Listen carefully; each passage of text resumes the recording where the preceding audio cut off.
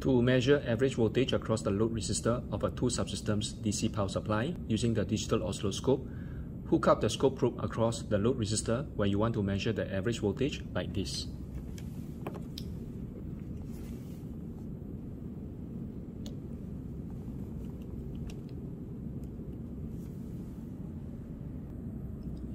Then press the auto button.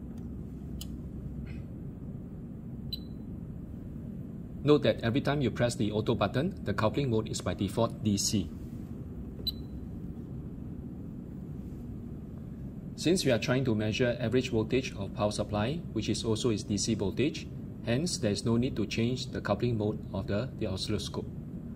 You can make vertical adjustment of the waveform position until it is aligned properly by adjusting this knob for channel 1 input.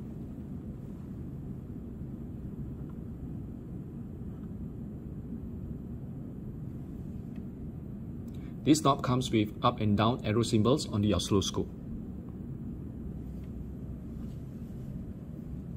If the scope probe attenuator multiplier is set to ×1, you will notice that the vertical scale of the oscilloscope is now 10 volts per division. To use the oscilloscope settings to measure and display the average voltage level, simply press Measure button first,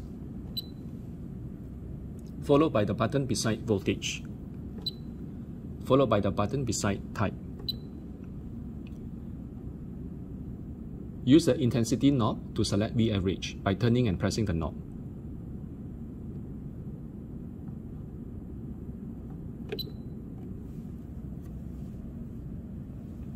Press the button beside Add to display the average voltage measurement on the screen. The measured average voltage is displayed here.